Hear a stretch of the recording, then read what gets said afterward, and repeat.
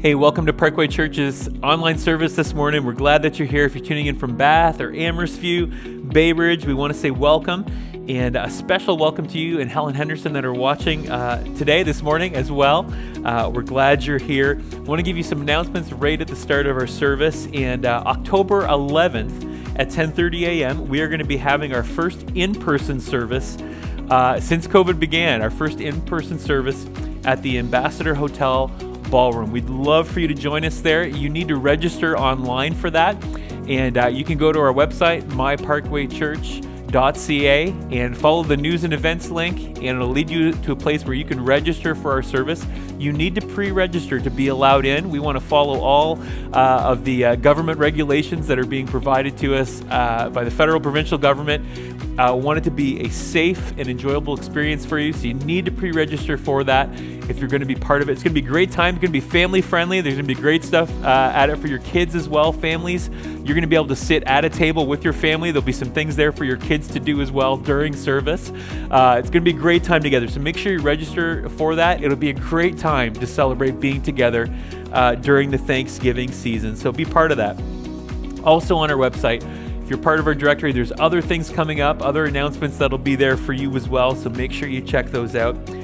For everybody, tell everybody in the neighborhood, let everybody know, November 13th to the 15th, we are having a second, we did one earlier in the summer, a second online conference called Believe. Great speakers sharing at it. Dr. Aaron Perry, he is a teacher at Wesley Seminary in Indiana. Dr. Steve Lennox is president of Kingswood University in Sussex, New Brunswick. He'll be sharing. And a really special guest, Pastor Mark Clark from the Village Church in the greater Vancouver area. I'll be interviewing him on the Saturday night of the conference. The conference is called Believe. It is geared towards answering some heavy, hard questions you may have about the faith. Maybe you're skeptical about Jesus, about God in general. Let your friends know, some of your friends who are atheists, agnostics, people around you who don't have a relationship with Jesus. This is going to be a great thing for them to tune into, to really dig through history, dig through science, dig through the scriptures together. Believe Conference, November 13th to the 15th. Same thing, register online. You can tune in every night and just watch if you like, but if you register, we'll enter your names in for some nightly prize draws during the conference. We want to give some of the some books away from the people who are speaking. They're all authors, so it's going to be great to give those to you as well, and some great door prizes at the conference. Tune in, grab a coffee, join in this morning or this week, whenever you're watching. We're glad that you're here.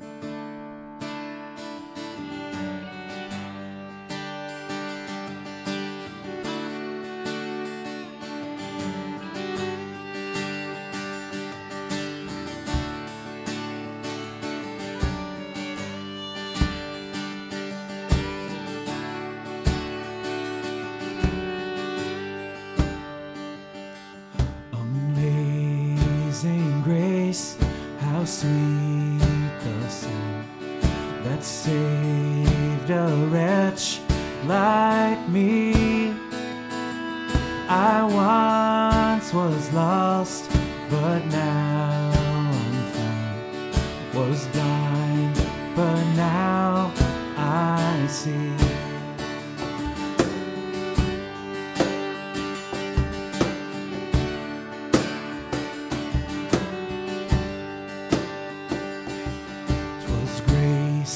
That taught my heart to fear, and grace my fears relieved.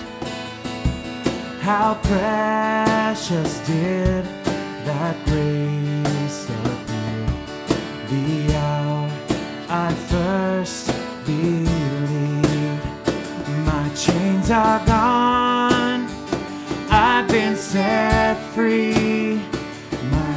My Savior has ransomed me, and like a flood, His mercy reigns, unending love, amazing grace.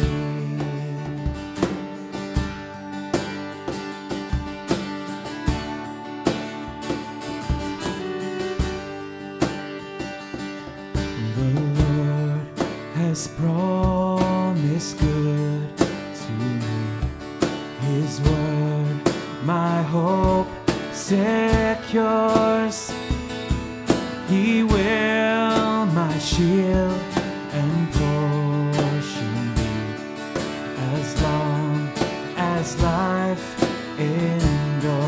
chains.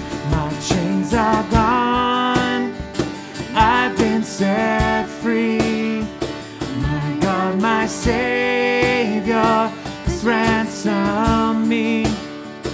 And like a flood, His mercy reigns.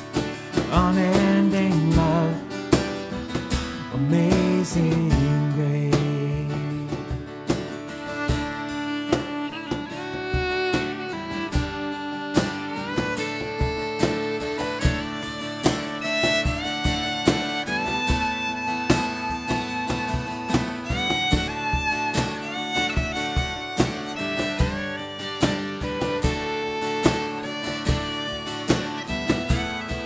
My chains are gone.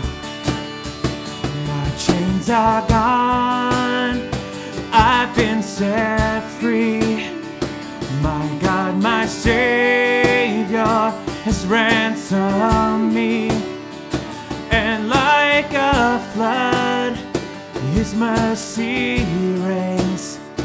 Unending love, amazing grace. The earth shall soon dissolve like snow. The sun forbear to shine. But God who called me here below will be forever mine.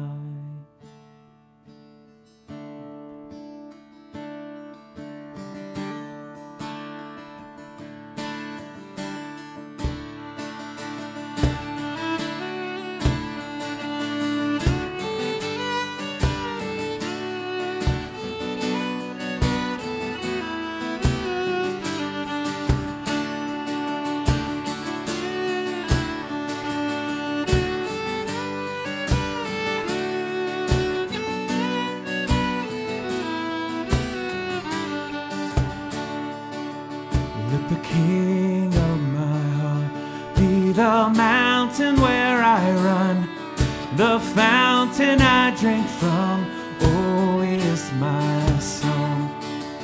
Let the King of my heart be the shadow where I hide, the ransom for my life, oh, He is my song.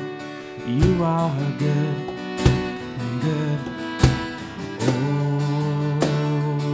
You are good, good. Oh, you are good, good. Oh, you are good, good. Oh, let the King of my heart be the wind inside my sails, the anchor in the waves, oh, He is my song. Let the King of my heart be the fire inside my veins, the echo of my days, oh, He is my song. You are good, good. Oh, you are good, good. You are good, good. Oh, you are good, good.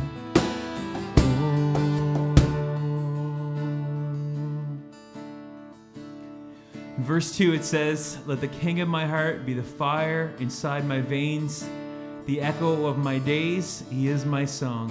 The echo of my days.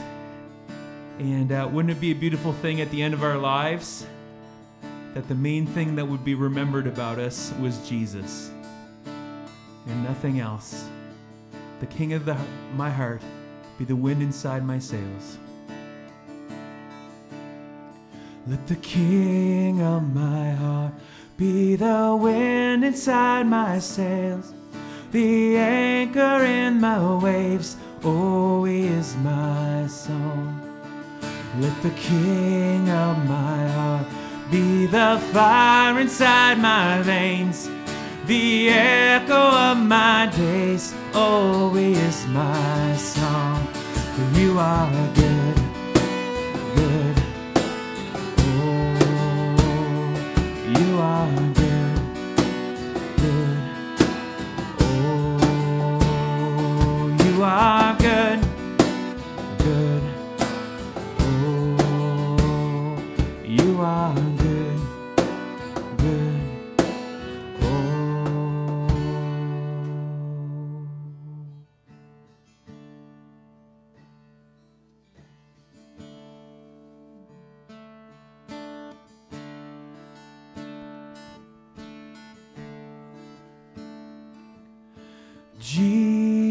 Jesus,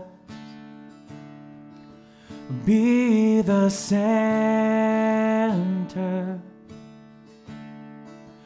be my source, be my light. Jesus,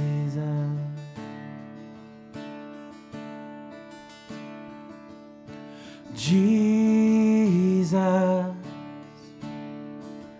be the center, be my hope, be my song. Jesus,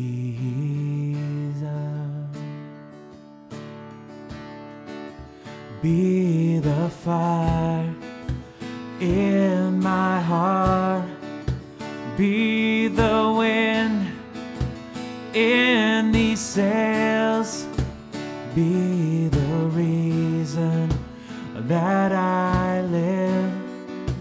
Jesus, Jesus,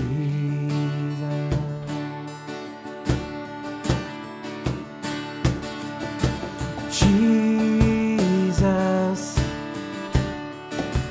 be my vision, be my path, be my guide. Jesus, be the fire, be the fire in my heart, be the wind in these sails, be the reason that I live. Jesus, Jesus, Jesus.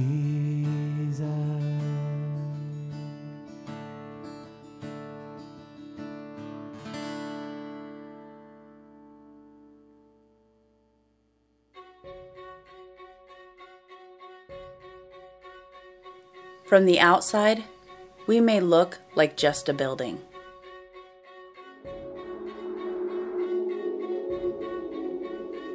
But how could brick and stone, wood and glass represent a people?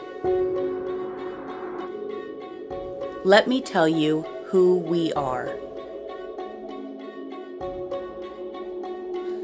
We are those who have found and accepted a life of forgiveness and love.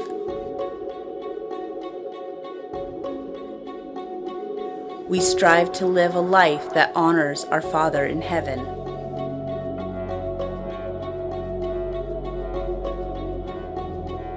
We are called to serve the hungry, the hurting, the broken.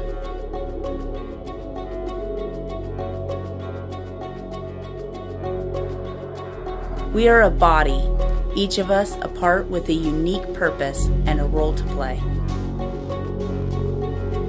We will go wherever needed, serve however needed. We will show the world that who we are isn't nearly as important as whose we are. We, the church.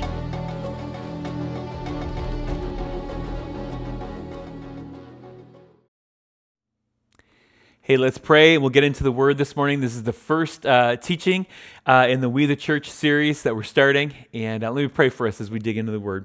Father, thank you so much for your Scriptures. Thank you so much for the book of Revelation, God. It's a challenging book in Scripture. It's an encouraging book in Scripture, Lord. Pray that you'd speak to us today as we dive in. And Father, that you would help us to become the church that would give glory to your name, that would bring the most honor to you, that would be a church after your heart, God. And Father, would you speak to every one of us today about what that means? In Jesus' name, amen. Amen. It's no surprise right now in the middle of COVID when you look around the world, look at the news in the United States, Canada, some of the chaos that's going on connected to everything. We pray for our nation, pray for the nation south of the border, and it's no surprise that churches all over North America are shifting right now and having to rethink what it means to be the church, what it means to meet together, all of these things. And we're going to be talking to you these next couple weeks, unpacking some of those things as we look through the book of Revelation. And this is the first teaching in the We the Church series. I'm excited about this. I'm excited for us to kind of have a conversation a little bit about the nature of the church that way Jesus intended it to be. And I'm excited to bring the word to you. I don't know if you watched, if you're a sports person, you were tuned into this last year, but last year when the Toronto Raptors finally won the NBA championship, a bunch of us, including myself, who don't watch basketball very often, were suddenly sort of sucked into watching the Raptors go to the final and the excitement about it. I remember driving through Toronto leading up to that one time and seeing the We the North banners around the city. And that catchphrase of pulling together something unique and special about basketball in Canada. There was a consulting advertising firm in charge of actually that mantra, that logo, We the North, if you remember. And one of the people that helped us, come up with sort of that catchphrase to describe Canadian basketball, in particular the Raptors, he said, "We weren't just branding the Raptors, we were branding Canadian basketball." And it's a long-known sort of thing that it's been sort of murmured about and spoken about, that NBA basketball players, there's a little bit of a reservation that some have had about coming to play in Toronto. It's the only Canadian city in the NBA. You have to go through customs all the time to play those other teams in the States. There's a sense of isolation a little bit. Being in Canada, it's cold. We know this, right? And also, Toronto in lots of ways, as far as basketball, has been ignored a little bit by the American media. And this whole We the North campaign slogan was to sort of capture something unique about the game in Canada. I watched a video this week that was sort of connected to the promotion of We the North, describing Canadian basketball. And it was sort of this artistic presentation of basketball in Toronto. And you see snow and ice and barrels of fire, people playing in the dark and the cold in Canada. You see a wolf, you see maple syrup flowing down the court. No, you don't see that. But you see all these iconic Canadian things coming together to try to give sort of an image of what basketball is in Canada. It became this rally cry for Canadians as we cheered for the Raptors going into the final, We the North.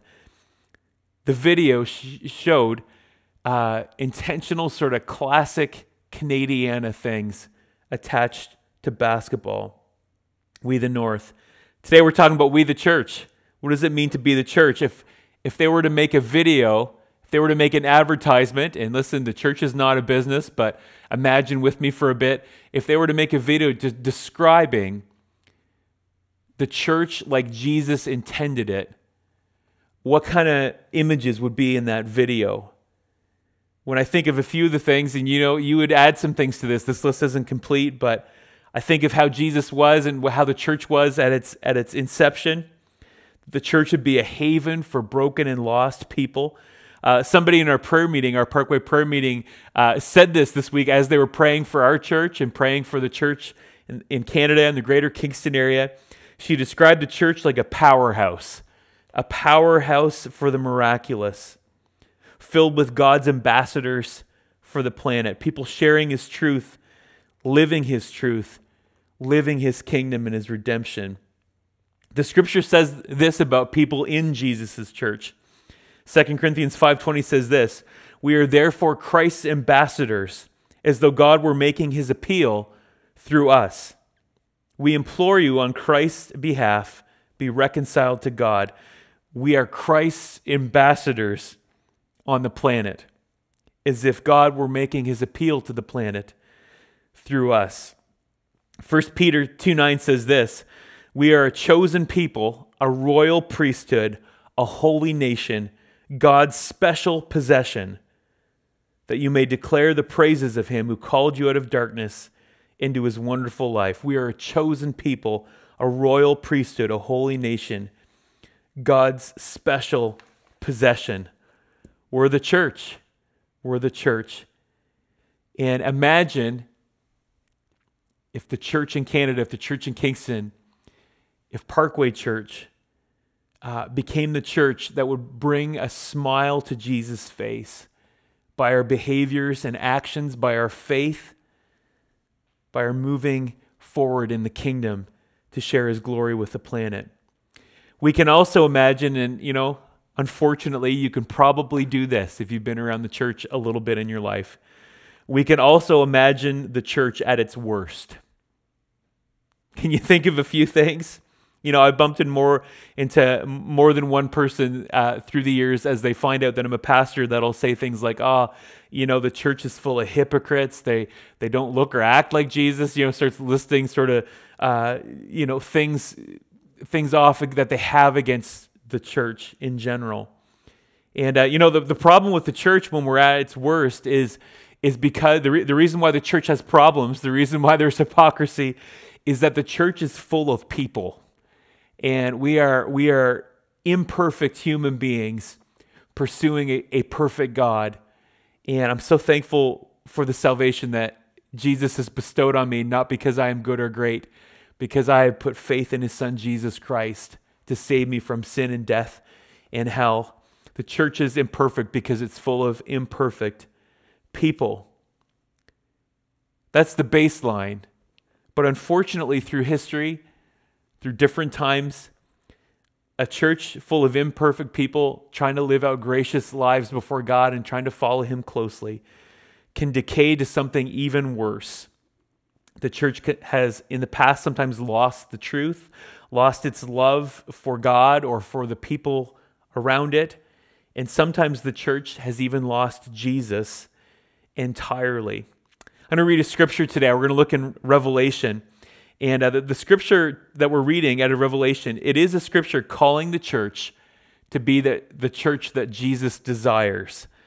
And before I read the scripture today out of the book of Revelation, I know when I say Revelation, some of you are getting excited because you love reading through Revelation. It's your favorite book. Some of you are like, oh man, that's the book I avoid because it's terrifying, spooky, crazy, like all the thoughts that you may have about it.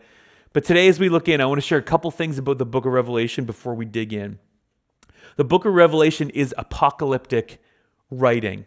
In the Old Testament, there were prophets all through the Old Testament that would often tell Israel and warn Israel about the sin they had committed, the sin they were diving into, would warn them and say, you're diving into sin, things are not going to go well for you, God's judgment's going to come upon you. There would be warning in it. There would be confirmation that a calamity had come upon them because of this reason, because of their sin.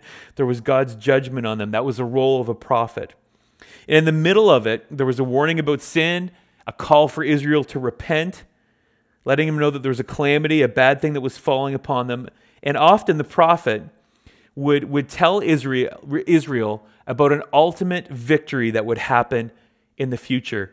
The Jewish people would always divide their timelines into this: the age that they were presently in and the age that was to come. It was out of these moments that the earliest, all through the prophets, forecasts and prophecies about the arrival of Jesus the Messiah came. They were in terrible mess, calamity, being disciplined by God, being led away into captivity. And God would speak to them about the age to come where the Messiah would come and deliver the Jewish people. And I want to tell you this morning as we look into Revelation don't be afraid about reading prophecy.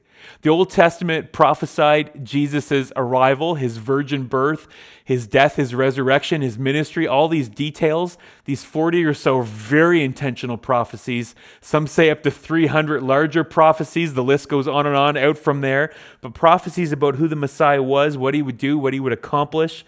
And Jesus fulfilled those prophecies. There is also hundreds and hundreds of prophecies about Jesus' return, about his millennial reign on the earth, about the judgment of mankind. If Jesus fulfilled the prophecies about his original coming and ministry on this earth, the scripture is going to reign supreme in forecasting his return to this earth, to bring his church home, to bring his bride home, and to pass judgment on those who have rejected Jesus and rejected truth and rejected God. There are prophecies about that in Revelation. Don't be afraid as we dig in.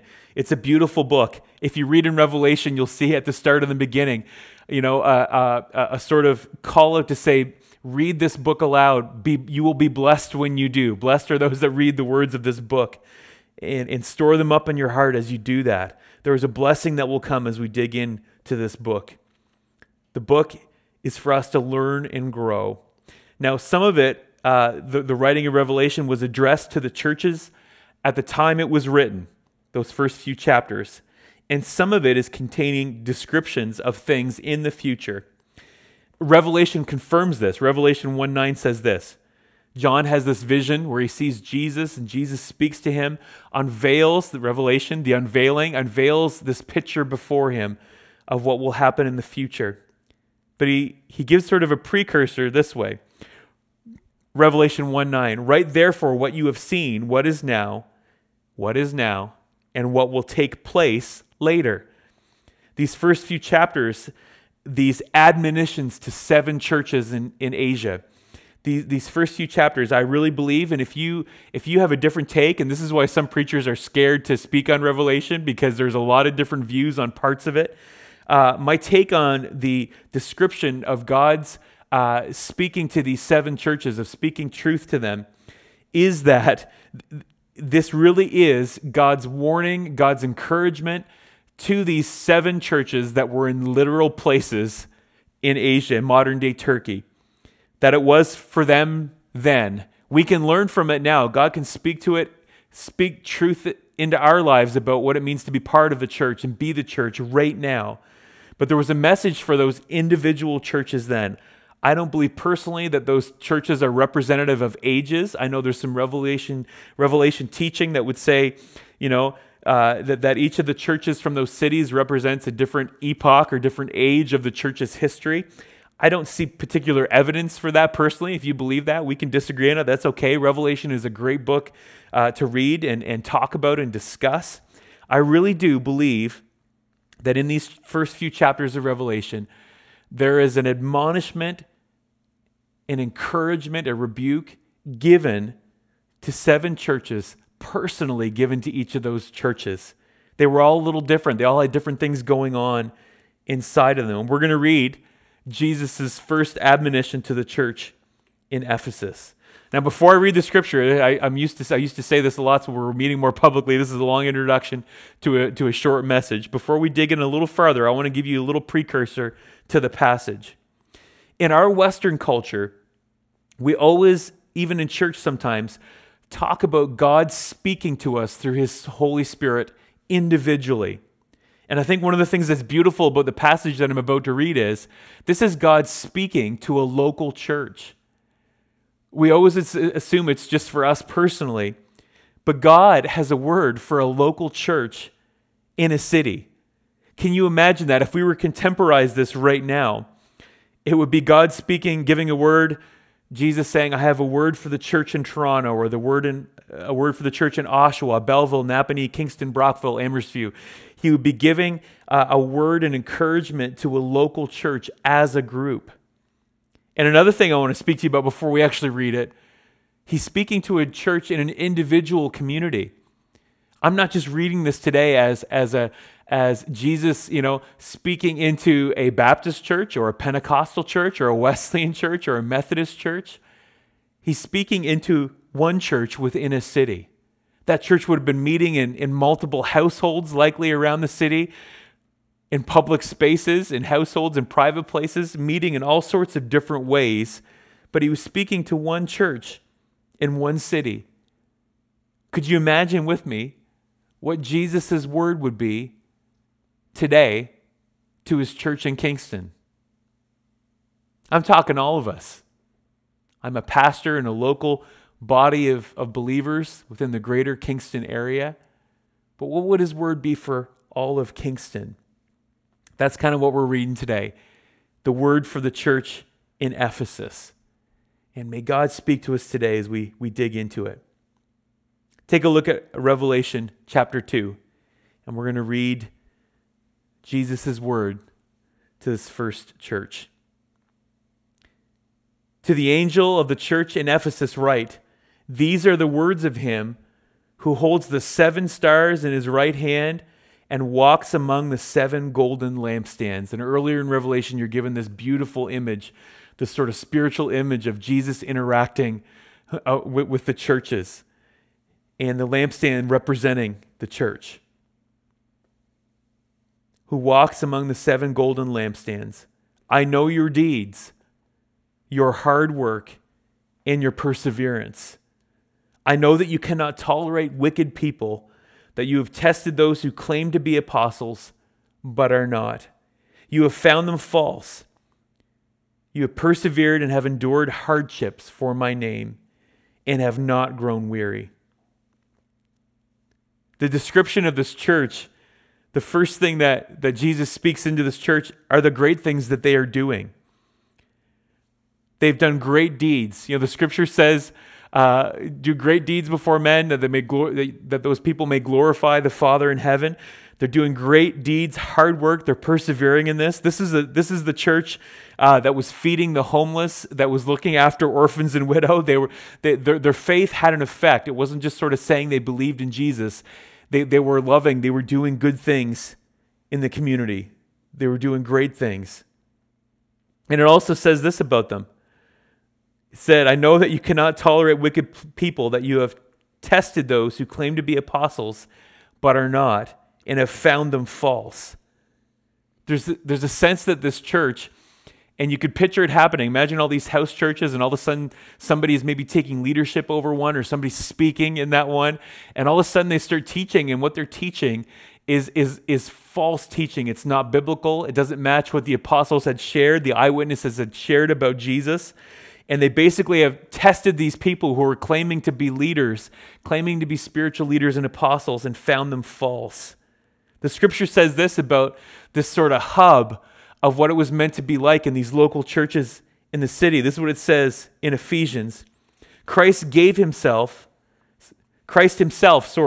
gave the apostles, the prophets, the evangelists, the pastors, and teachers to equip his people for works of service, so that the body of Christ might be built up until we all reach unity in the faith and in the knowledge of the Son of God and become mature, attaining to the whole measure of the fullness of Christ. Verse 14 says this, and this is Ephesians 4:11-16. It says that in a local church body in a city, these people using their gifts, pastors, teachers, evangelists, people using their gifts, it said that in the middle of this, all of us, because of everybody using their gifts together, we might reach unity in the faith and in the knowledge of the Son of God and become mature, attaining to the whole measure of the fullness of Christ. Then, verse 14 says this, Ephesians 4:11-16. Then we will no longer be infants, tossed back and forth by the waves and blown here and there by every wind of teaching and by the cunning craftiness of people in their deceitful scheming. And I hope you caught this little side note here. We're reading Jesus' word in Revelation to the church in Ephesus, and now we're reading an earlier letter to the Ephesians, to the church in Ephesus. They must have taken Paul's word to heart. They'd received a warning that there would be a temptation to be blown here and there by every wind of teaching and by the cunning and craftiness of people and their deceitful scheming. They were warned that there would potentially be false doctrines being taught by false people within their church. They were warned ahead of time. So this church in Revelation, this Ephesian church, they were doing great in the community. They obviously had things with the elements within their church that were teaching falsely, things not going well, leaders maybe teaching the wrong things, or outsiders coming in and trying to deceive the local church. And they had dealt with these people. They had to get rid of these windy teachings, all right? It says people that are immature, they'll be blown about by every wind of teaching. They had to get rid of some windy teachings in their church. False teaching almost always applies to one of these areas, and all of the areas appeal to our human nature. If you were sitting under false teaching, if there's a teaching within the church that has fallen off the track from the centrality of the gospel of Jesus Christ, it often goes this way. There is a theology, a way of teaching, or a doctrine that would be watered down to make it more acceptable to the world. To make it more acceptable to the world. You know, Christians oftentimes get sort of called out or hollered at for being judgmental on the world. But in the very nature of the truth of a sinful human being receiving truth from God, the scripture ends up judging us. It ends up revealing our sin nature. And that is a very uncomfortable thing. There's a false teaching that would emerge that would make the gospel more acceptable to the world. There is a false teaching on God that appeals to our sinful nature that would be low on morality. God loves everybody so much, do whatever you want. That's not what the scripture says. He loves you so much. He loves you so much, and your sin is so bad that it cost the blood of Jesus on the cross. Your sin matters. There would be a false teaching that would appeal to our sinful nature and be low on morality and holiness. There would be a false teaching that appeals to our pride, all works and no spirit, meaning I can just list off all these great things I do as a Christian. I don't do that. I don't smoke or chew or run with girls that do. I used to be an old saying from when I was at camp of sort of exalting you as a person in your good works and your good deeds and having no redemption by the blood of Jesus in it. And if you are going to church right now or part of a local church and you think that all being a Christian means is that you live a good life, you have missed the point. You are a sinner that needs a Savior named Jesus Christ. Everything hinges on that. There's a false theology that appeals to the desire for me to prosper, a prosperity gospel, that really God has come that I might be healthy, wealthy, wise, all of these things, and would be low and unable to teach us on suffering. And there would be a theology, and this is be very careful on this, there would be a theology or a false teacher that would elevate the teacher above the message. That would elevate the teacher above the message. I always get a little spooked by a person who comes to me and says, the only teacher I ever listen to is this guy online. They don't listen to any other preacher. They don't. Danger. Danger to just have one person speaking into your life and to not even be able to study the scripture on your own. I'm also a little nervous sometimes. I want to let you know that I listen to other preachers too. I get fed. I listen to speakers. I listen to pastors. I read books that other Christians have written. And just hinging all of your life on one teacher, a theology that elevates the teacher above the message. I'm also equally concerned if somebody shows up in my midst and suddenly reveals to me, somebody claiming to be a teacher, and saying that they have discovered a new thing in Scripture. There's a flag that goes up immediately. The New Testament, the Bible has been here for thousands of years. Now, there are teachings in the Bible that sometimes can be lost during certain eras of church, that maybe we were really focused on doing good in the neighborhood and loving people and had forgotten a teaching on holiness and it gets centered on a certain thing. Or maybe there was a different era where we really get focused on holiness and the cross and it didn't translate into action in our community or sharing the love of God. There can be things that sort of can be lost and are ignored, but the Word of God remains. There's not some sneaky, mysterious truth that one person is going to know and all the other teachers won't. Flags go up when somebody claims to have special knowledge from God, that others cannot have. There's a theology that elevates the teacher above the message. Why am I going down this rabbit trail with you? In this church in Revelation in Ephesus, they had to expose, I know that you cannot tolerate wicked people, that you have tested those who claim to be apostles and are not, and have found them false. This is a lead up to the real admonition of what God wants to speak to us today. There is an exhaustion that can come upon a church, an exhaustion of the leadership within that church, having to defend the faith, having to rebuke those who are teaching wrongly, teaching in an antichrist way. There's an exhaustion that can come upon a church of having to remove people from leadership. There is an exhaustion that can come. There is an exhaustion that can come from having to defend the sheep and chase away the wolves. There's an exhaustion that can come upon leadership in a church like that. An exhaustion that can come upon the people who have seen even families divide up because of these things. Families and fellowships and normal routines by having to expose these sorts of things in the church. And this ties in to Jesus' admonition to them. You're doing great things in the community. You're loving people. You're not going to tolerate false teaching. You want the pure word of Jesus Christ. You're holding on to these things. You've even exposed the false teachers. You've sent them away. And then this is what Jesus says to them. Yet I hold this against you. You have forsaken the love you had at the first. Consider how far you have fallen. Repent and do the things you did at the first. You have forsaken the love you had at first. There is an exhaustion that can come when dealing with difficult people situations within a body that can bring the love of Christ in your heart down to this dull sort of flame inside of you. There is an exhaustion to it. And Jesus gives an answer to a church that has lost its love. You have forsaken the love you had at the first. God's answer for that sort of downfall in the heart of that kind of church. The first one is this: consider how you have fallen.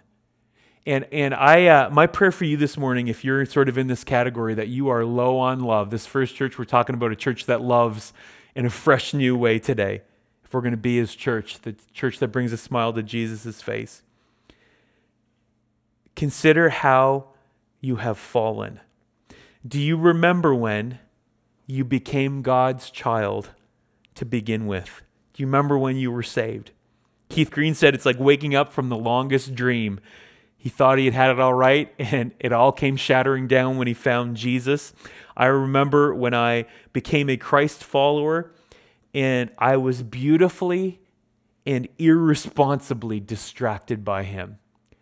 It affected my schoolwork. It affected my friendship. It affected the direction of the rest of my life. It was a beautiful, crazy interruption into everything that I was. There is a honeymoon stage in that relationship with Jesus. The song of a soul set free. Forgiveness of your sins, freedom, purity, new life that started inside you. Romans 5 says that God has poured out His love into your heart through His Holy Spirit. And God's answer to a church that's lost its love is to consider how far you have fallen from those early days. I was reminded this week of when God began to work in my heart that way. There was other people in our friend group and our youth group that had gone through this revival and transformation as well. I was back at my home church that I went to youth group in a couple summers ago, and I was actually going in to see if the original stage was still there. It's not. It's been torn down. The church has grown a lot since then. It's a much larger building, but the original stage is gone. And the 4 or 5 of us that had had this encounter with Jesus and our lives had changed so dramatically by God, we used to open up the hatch in the stage after school or before youth group and go underneath the stage and spend time in prayer with each other before youth. We'd written prayers in Sharpie marker on the wall. We'd written our names there underneath on the wood holding the stage up underneath the stage. God had beautifully interrupted our lives, and we couldn't turn back. And as we grow out of the honeymoon, our relationship with Jesus can become pretty contrived. Sometimes we can even be doing ministry or doing things for God, like this church earlier in Revelation 2, the Ephesian church, doing things for God and no longer having any joy in Jesus himself. And God calls us to remember how far we have fallen, how far we've fallen from that original state. I was watching a YouTube video this week, a courtroom sort of drama kind of thing. Now, it was a real life drama, courtroom footage. And it's a beautiful thing. You can type it in later if you want to see it. It's really powerful. Judge Mindy Glazier was the presiding judge when a man named Arthur Booth sort of comes, it's on video, comes before the judge, and she's working out sentencing and all these things, and he's sitting there in his prison uniform, right, waiting to hear from the judge. And the judge looks at him and says, "Hey, did you go to Nautilus Middle School?" And this man realizes that he and the judge had gone to the same school, and their lives had gone totally different directions. And you can see it in his face. He says, one, "Oh my goodness," when he realizes who the judge is. The first, "Oh my goodness," was, "I recognize you." And there's a smile that comes. Wow, it's somebody, a friend from earlier in life. The second, "Oh my goodness," that he says out loud is heartbreaking. It turns from a smile to a cry as he slumps over the stand. The second, "Oh my goodness," is, "I remember my old self back then in junior high school before I was sitting in this courtroom for the crime that I've committed." There is something about looking back. Now, the scripture tells us often, "Fix your eyes on Jesus, the author and perfecter of our faith, who for the joy set before him endured the cross, scorning its shame, and sat down at the right hand of God." The scripture tells us to fix your eyes on Jesus, to be looking forward. But there's times where the scripture tells us to look back and remember the beauty of those early days with Jesus. When things are getting sour, when things are getting dull, to look back on those early days when you were head over heels in love with the God of the universe. So he breaks. He sees his old self. He breaks. It ends up being this really redemptive thing in his life. There's a scene afterwards of him getting out of serving his year in jail and the judge meeting him there and encouraging him to start his life again. There's something about remembering the innocence of that early day, and for us as Christians, those early days with Jesus that could restore us. And it leads to this. There's a train of thought here. Consider how you have fallen. Repent for the church or the Christian that's lost his love. Repent and do the things that you did at the first. 1 John 3:16-18 says this, "This is how we know what love is. Jesus Christ laid down his life for us, and we ought to lay down our lives for our brothers and sisters." Did you hear that? Jesus laid down his life for us. We ought to lay down our lives for our brothers and sisters. "If anyone has material possessions and sees a brother or sister in need and has no pity on them, how can the love of God be in that person? Dear children, let us not love," listen to this, this is like a punch, "let us not love with words or speech, but with actions and truth." If the love of Jesus Christ, really plainly, lives inside of you, it should turn into love for the church body on the outside. I meet people who talk this way. I love Jesus but hate his church. That statement is not scriptural. I love Jesus but don't like his church. No. The church is Jesus's bride. You don't say, I love the groom but don't love the bride. You better treat Jesus's bride with love and respect and kindness. If God has poured love out into your heart, like Romans 5:5 says, 1 John 3:16-18 says that love should become love to other people. He's poured his love out into our hearts. Repent and do the things. Let us not love with words or speech, but with actions and truth. Do the things you did at the first. It doesn't say wait around till you feel better. Do. Repent and do the things you did at the first. Why is that? I want to tell you something, a really beautiful thing. Jesus said, where your treasure is, there your heart will be also. There is something about doing the act of love that will bring the feelings back. This is a very human behavior thing. Focused on the family, you've heard on the radio, James Dobson was telling about a season in his life. Weeks, months had gone by where he had no feelings of love towards his wife. I was listening to the radio and going like, wow, this is an old man. He's telling about this earlier stage of his marriage. This is a cool thing to listen to. Tells about a time where he wasn't feeling anything towards his spouse anymore. And he said in the middle of it, he tells the story of driving home and feeling like he should buy his wife flowers, even though he wasn't feeling it. This is the Spirit of God working in his life. Wasn't necessarily feeling about it, but he knew that he should. And he said, I bought flowers, went home, gave them to my wife. And he said, the moment my wife smiled, all the feelings of love came back for her. There is something about in faith being a doer of the word, letting our love turn into actions that actually brings the feeling back. We know this. You feel compelled in your heart to do an act of kindness towards a brother and sister in Christ, somebody in the community, whatever. And there's something that gets restored and renewed in you as you do it. And some of us have got our eyes so on ourselves and so on our pain and all these things and discouragements and disruptions, and they're real. I'm not trying to negate them.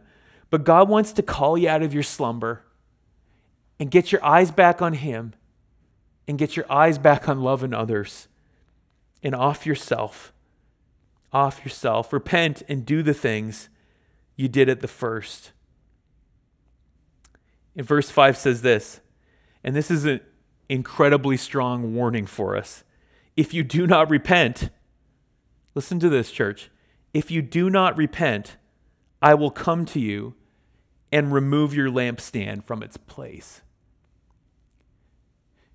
There could be a church that the people have not physically closed yet, but that Jesus has shut down a long time ago.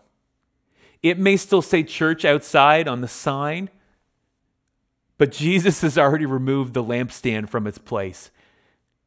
I'm going to say it again. There could be a church that still is meeting like people are meeting in the church building.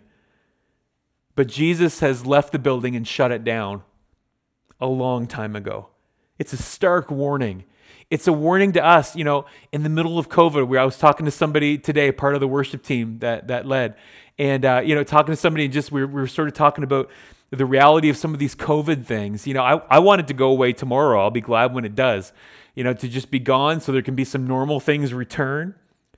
But it's discouraging to think and I'm not trying to belittle COVID either. I know it's been much more serious for some of you, but it's unfortunate if this is all it took to destroy Jesus' church.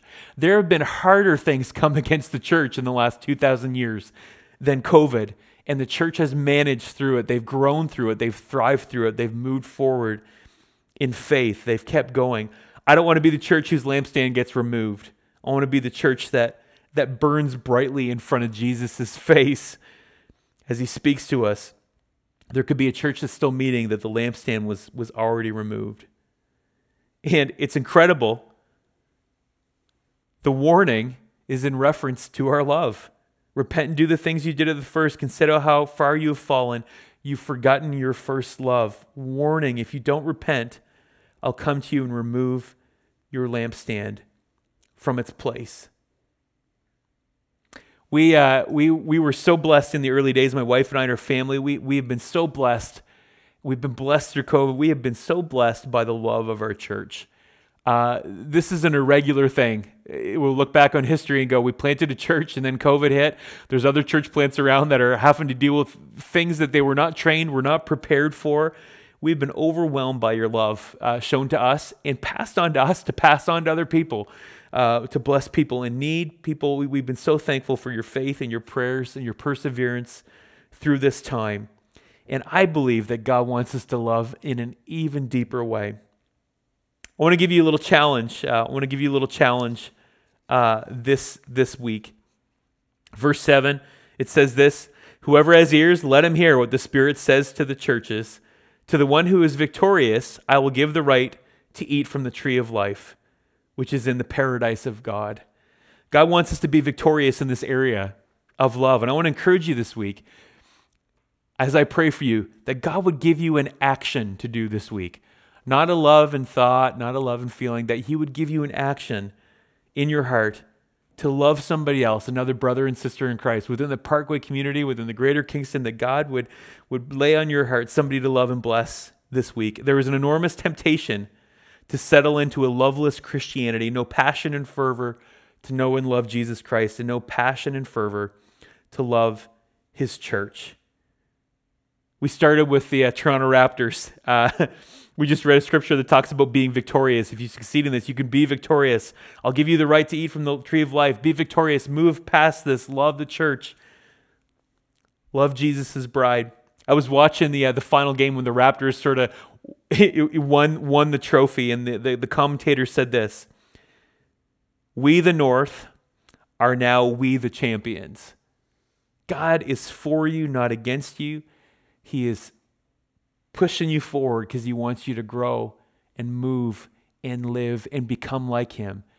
And he wants this church, the church in Kingston, Parkway Church, to become a church that would make him smile, a church filled with love for each other. Would God speak to us now? Let's pray. Father, we thank you, God. I thank you. I read these words that you gave to these original churches, these 7 churches in Revelation. I'm so thankful. I read through them and I see so much love in them. You were so encouraging and at times so straight to the point when they had gotten off track. I'm thankful for your honesty this way. You love us so much that you're willing to tell us the truth. And Father, I don't want to be the church whose lampstand who gets removed. I don't want to be the church that doesn't hear your voice into our lives today. And Father, if there's one here whose fervor and love for you has just cooled off, help them return and do the things they did at the first, to be beautifully distracted by you again.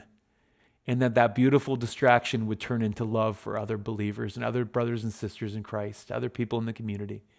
Would you speak to us individually about this? Boy, and as these 100 or so Parkway people, have you placed someone on their heart today that there would just be this eruption of love and care between all of us this week. In Jesus' name, amen. God bless you today.